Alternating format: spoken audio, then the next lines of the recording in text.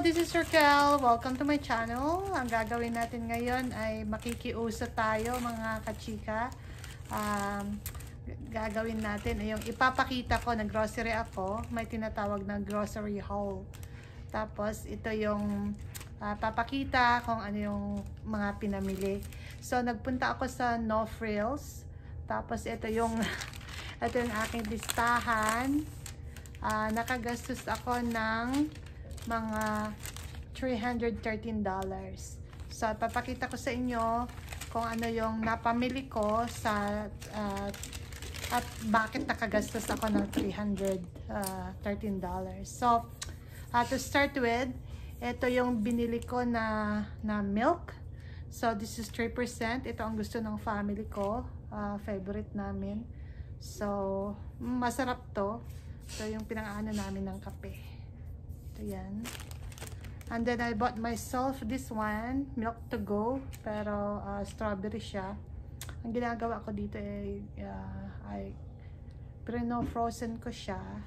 Tapos pag malapit na siyang ma-frozen, kinukuha ko at parang shake, nagiging shake siya. So yun ang gusto ko.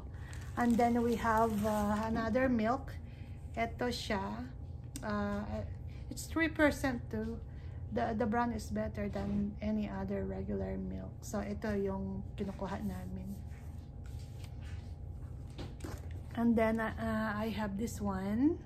I have the lotion.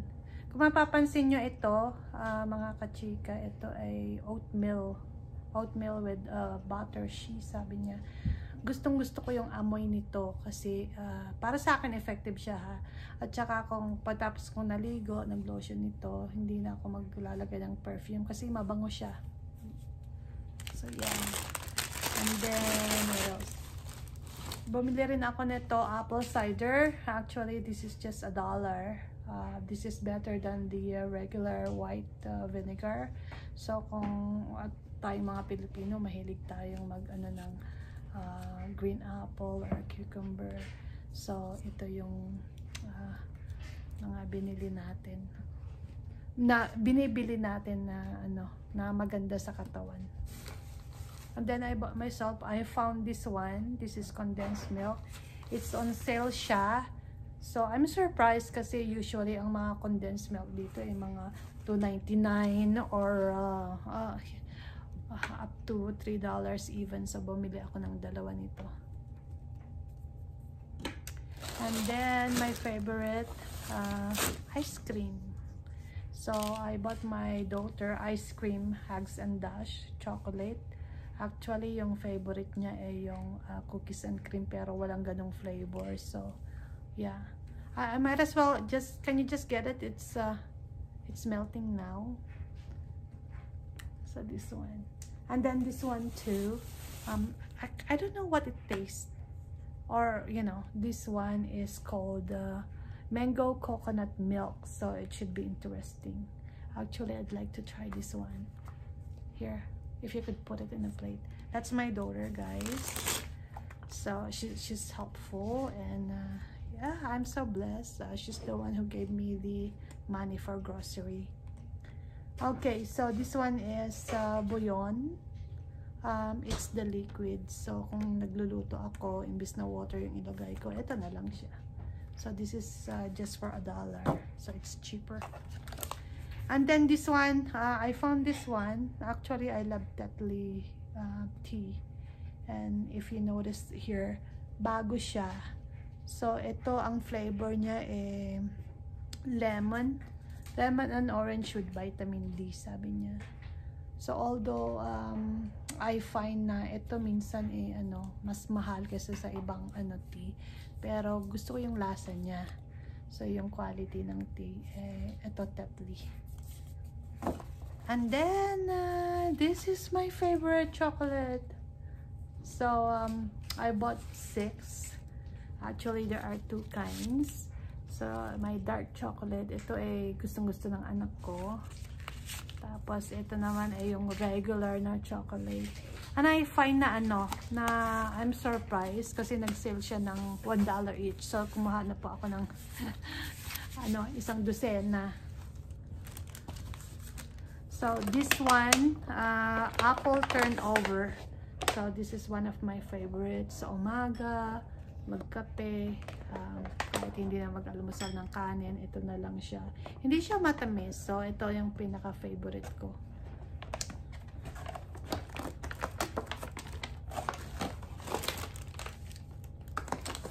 At ito naman, butter tarts. Butter tarts siya. Favorite ko rin ito. But I usually eat it in the afternoon. So parang pang merienda siya kasi may pagka-ano siya, may pagka-sweet.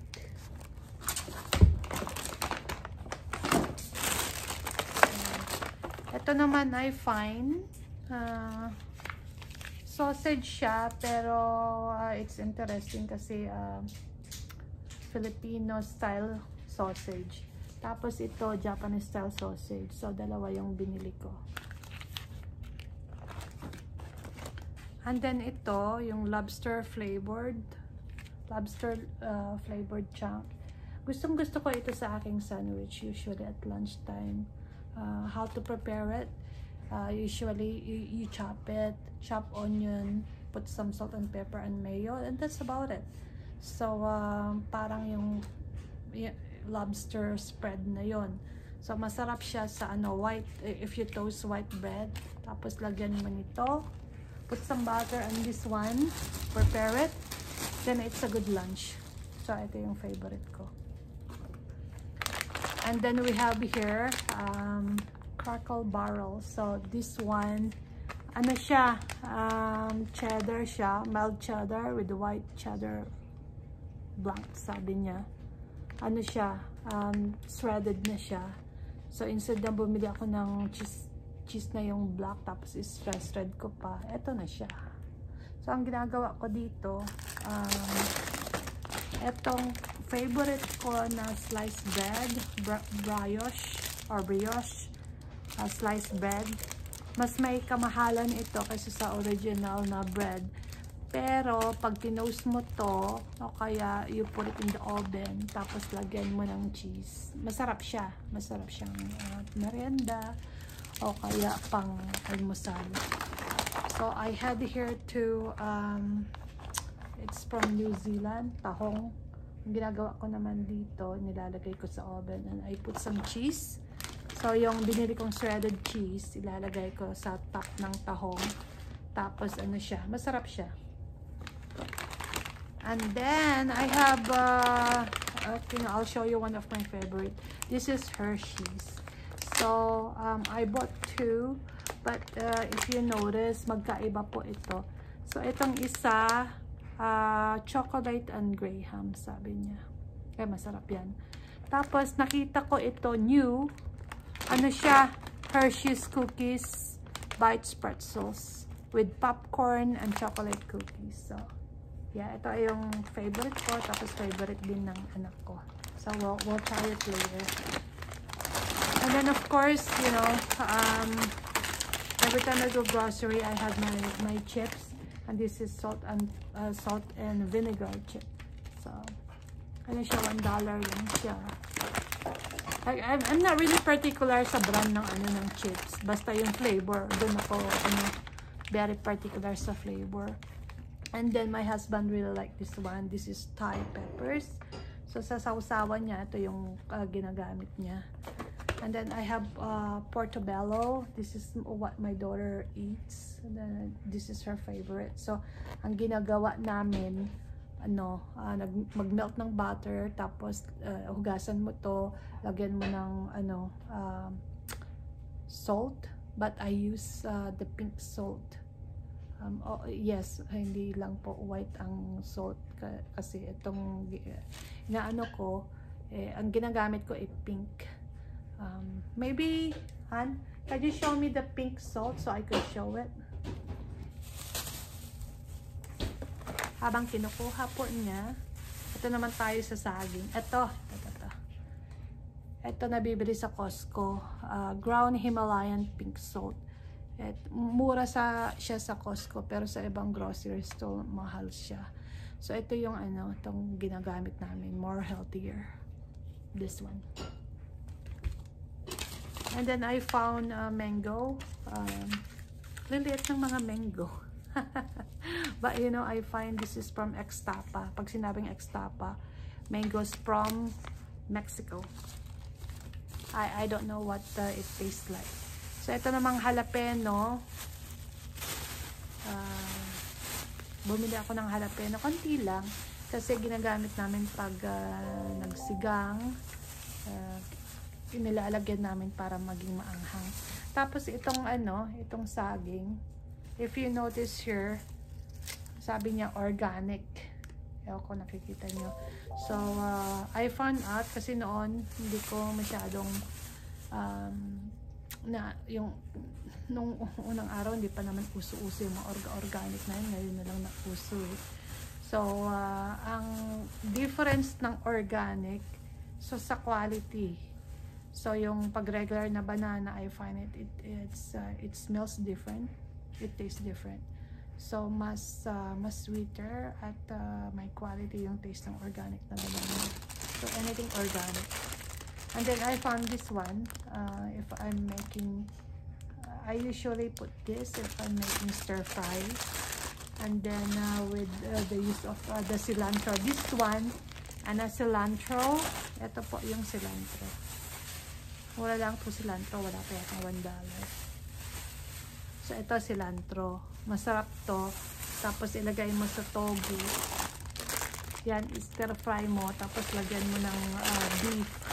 Tapos yung noodles, yung fresh na noodle, masarap. Lagyan mo rin nito, itong Chinese, ewan kong Chinese cabbage to, basta ganito. And then, this one, this is my mom's favorite. Ito kasi yung yung small radishes. So, ang ginagawa niya, mura lang naman to eh. Ito. Kinakat niya, tapos nilalagay niya sa sa bagoong. And then I had this one, which is you know, the blueberry. I usually put it in yogurt para maging mas healthier. This one is for my daughter. Itong favorite niya, grape tomato. So grape tomato kasi pag kinain mo, lagyan mo lang ng itong pink na salt. Para siyang grape ang lasa, kaya tinawag na grape tomato. Tapos ito naman, isang kilong sitaw natin para sa gagawin kung pinakbet. And then I had this one. I bought some red peppers right here para sa anak ko. And then ito, I did try this one. Okay, so yung sabi niya, skillet meals. So, eto may pasta na siya, may vegetables na siya. Ang ilagay mo na lang sa so you have to open it. Ilagay mo sa sa lutuan. Tapos siya, i-heat mo lang siya ng 17 to 18 minutes. And then pagkatapos nun, stir and serve. So, napakadali. Kaysa naman bumili ka sa McDonald's for something for dinner. Eto na lang siya. Masarap siya. And then of course I have my strawberry.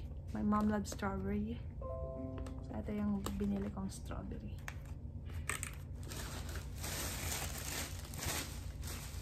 And then I have a whole pack of garlic. Of course, mga talong. Ayan, mga talong. And then my eggs.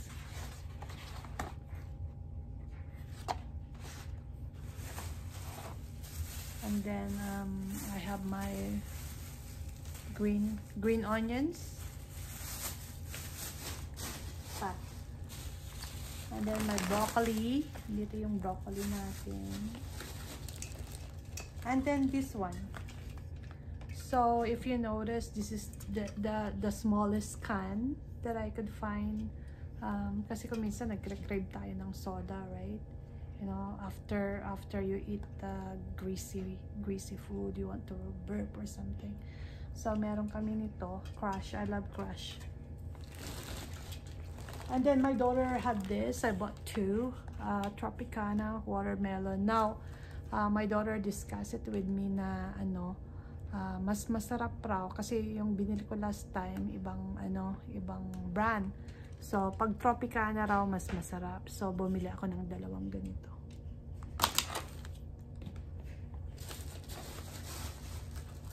At ito din sa kanya pa rin to, mini pa rin, hindi yung malaki, mini na Coca-Cola. So mini bottle. And if you notice there, it says zero sugar. Of course, sa akin din ito, mini na Sprite. Para sa mga matanda. Okay, then comes to our meat. So I had this one. Mura kasi sa No Frills. Kaya ito yung back leg.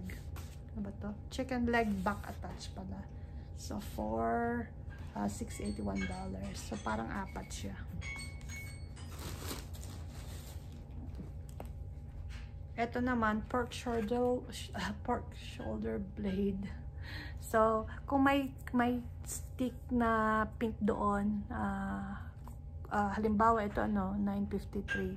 So, may discounted siya. So, what I do in this case, hindi ko na siya pino-frozen. Ito imamarinate ko na para ready na bukas para lutuin. And then this one, I might freeze it for now. Ito yung ribs. Ano bang pangalan nito? Beef shimmering ribs. Ito siya for $22.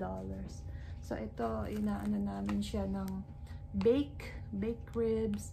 O kaya niluluto, gagawing parang laga. Masarap to. O kaya yung pwede rin gawing caldereta, pwede rin gawing ano na ba yung may isa pang luto, nalimutan ko. So ito masarap. And then I have here ito Tide. Ito yung ginagamit namin na Tide. So parang pad lang siya. Lagay mo sa lagay mo sa palan. Ito yung iba kasi ginagamit nila yung liquid. Pero kami sa washing machine namin, ito na yung ginagamit namin. So it look like this. Ayan siya. Kahit maraming laban mo, isa lang kasi powerful siya. Ow. So ito, sabi niya 4 pads for cold water, 4-in-1 clean, sabi niya. It's on sale siya. Usually, maski pumunta ka sa Costco, siya mga $20. So, doon, nakuha ko ng parang $18 something. Tapos ito, Lysol. We usually use Lysol. I think $5.97 yata ito. So, tuwing punta ako ng grocery store, makakita ako. Talagang bumibili ako ng isa. So, yan guys. Yan yung kabuuan. Actually, meron pang dishwashing liquid doon. Ginamit na namin. At saka yung pasta ng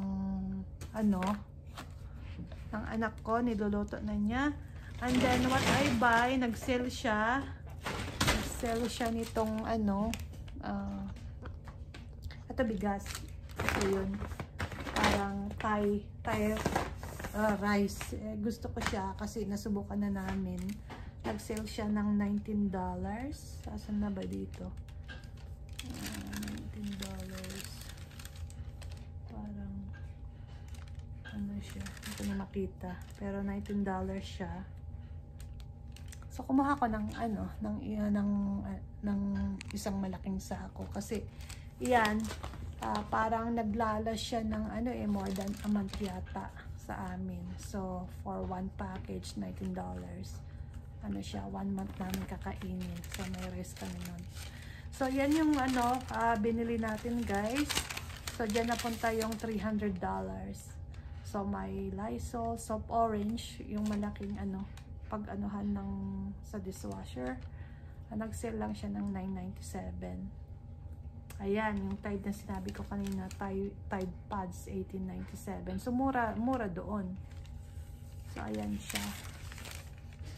Ito siya. And total is $3 $313. So, pag pala nag-grocery ka at ito ang mga item na kinuha mo, maganda ka ng $300. So, bagay. Probably this one, it will last us. May mga item naman na naglalas. Ang manggulay siguro at least a week. Yung meat din. Less than a week. Tsaka yung bread. Pero yung ibang items naman, naglalas siya. So, yun guys. Buti na lang at nakiuso din. Well, thank you so much for watching. And please watch my next video. Bye!